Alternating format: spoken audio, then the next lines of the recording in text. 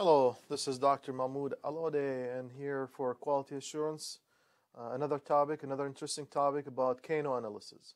Kano analysis is one of the techniques that we use to translate the customer needs into something we can put it in action. So the translation of voice of the customer into something physical.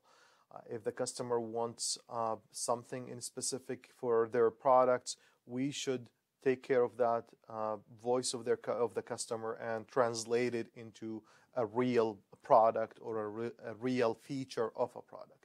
So what is a Kano analysis? A Kano analysis, it's a model that used for product development, and we need to use this to satisfy the customer. This Kano analysis model developed in 1980 by Professor Kano. He's in Japan. And what exactly there is different classification for the customer needs, and Dr. Kano divided the needs into 5 categories. But however, we're going to focus onto the basic model so you could be able easily to apply it in your real life. Kano analysis, again, it's used to translate customer feedback into action, into something physical, into a feature of in a product. Kano analysis, it is a quality tool. It is something that we could use it hand in hand with quality function deployment. We could use it as an input for the quality function deployment. What is the Kano analysis? Kano analysis, as you see, consists of the x-axis and the y-axis, and there is a middle line in between, as you see here. The middle line, what we call the one-dimensional quality. The lower here on the x-axis, you will see the satisfaction. The higher satisfaction, the more happy the customer will be. The lower the satisfaction, the more the customer will be unhappy. On the y-axis, you will see the degree of fulfillment, how we fulfill the customer needs. Did we fulfill the customer needs or not? The basic needs and the must-haves. We'll take an example in just a second and show you what's the difference between all these sections. As you see, here's the first arrow down here. You will see that's the must be. These are the basic that you should provide your customer. If they're not exist in the product, the customer will be unhappy. And right here, the more you provide in the satisfaction area, the first on the top here, the more you provide, the more you surprise the customer, the more the customer will be happy.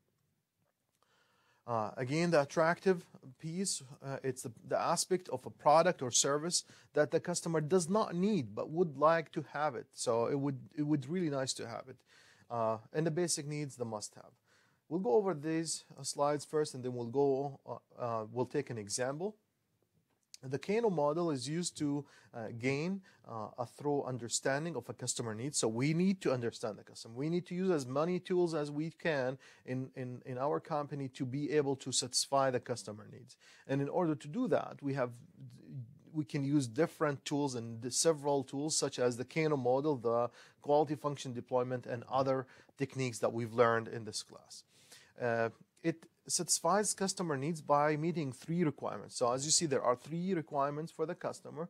Any customer need the basic needs, and these are important for the company because they need to enter into the market. And then the second level would be the performance need, allow the company to remain in the market and gain some competitive advantages. Now, right here, satisfying excitement needs. We need the customer to be excited and happy about the product. So what is the benefit for our company? This would allow a company to excel, to be a world class.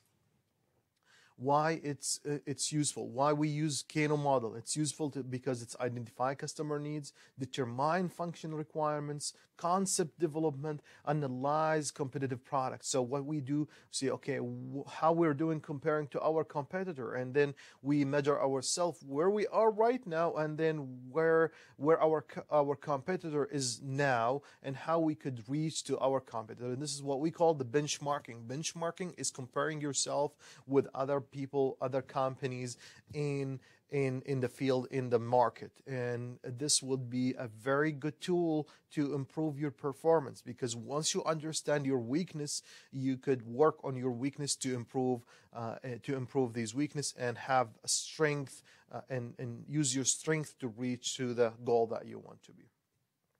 Kano model can be used as an input for the quality function deployment, and can be used as a model for the voice of the customer. As we mentioned, the Kano model consists of two dimensions: the x-axis, which is the level of fulfillment, and y-axis is the level of satisfaction.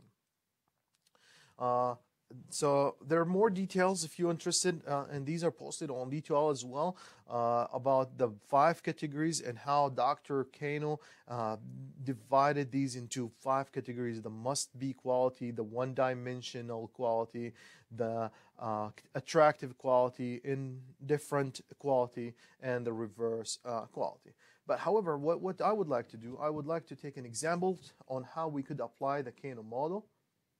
So let me see if I could write something here on this document. Otherwise, I will need to open another sheet here in just a second. Okay, I'm gonna open a PowerPoint. So I'll show you what the Kano model would look like if we need to apply it in real life.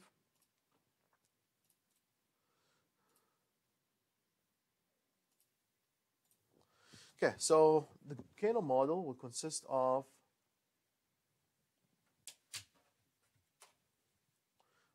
two axes, x and y.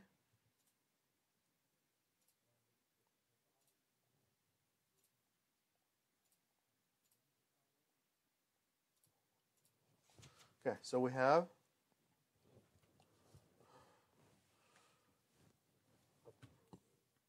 have two x's, x and y, and this is where the basics, this is the performance, and this is the attractive, the excitement level.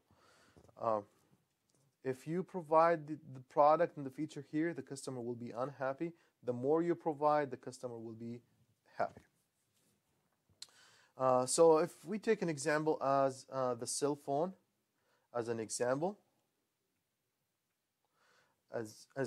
So what would be the basic? Think about your cell phone. What would be the basic tools that you could use for the basic?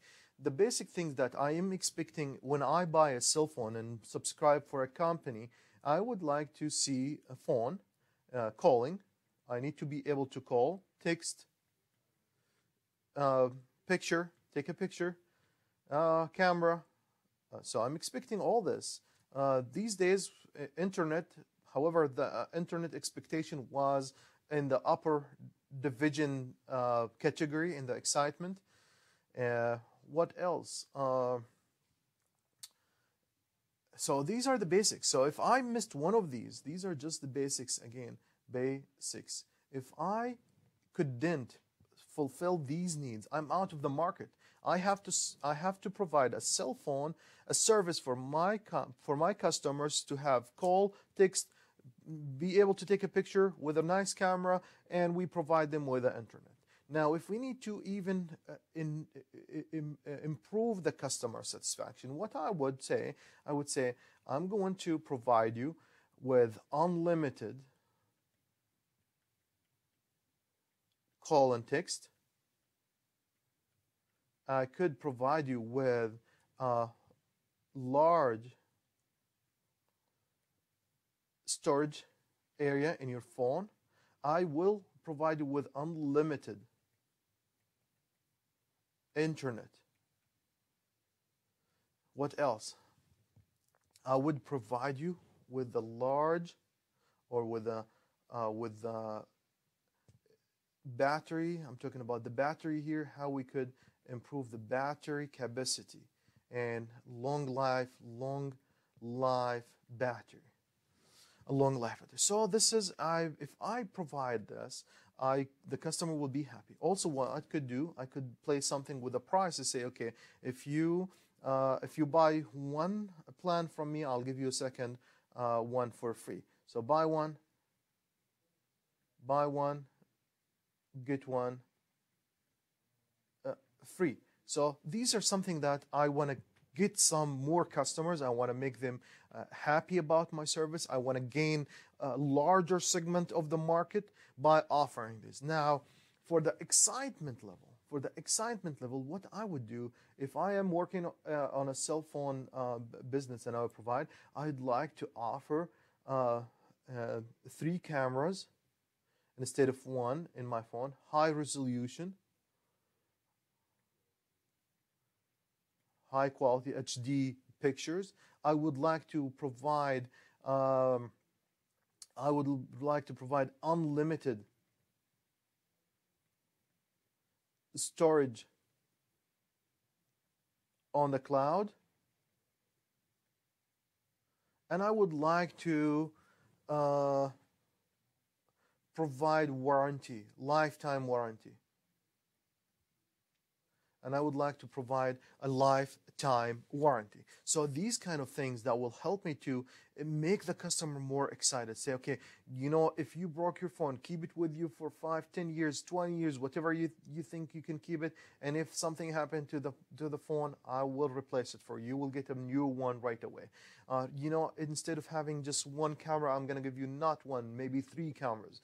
Okay, I will provide you with unlimited storage area. How about this one? I like this feature. I would like to provide you with a self-charging phone. A self-charging phone. This is the excitement. This is where I need the customer to be excited. So these are the basic things that we could talk about it, and these are the 3 levels of Kano model, and you need to use it to hear your customer, to satisfy the needs of the customer. And again, these are basically based on the X and Y axis. The less you provide, the customer will be unhappy. The more you provide, the customer will be happy.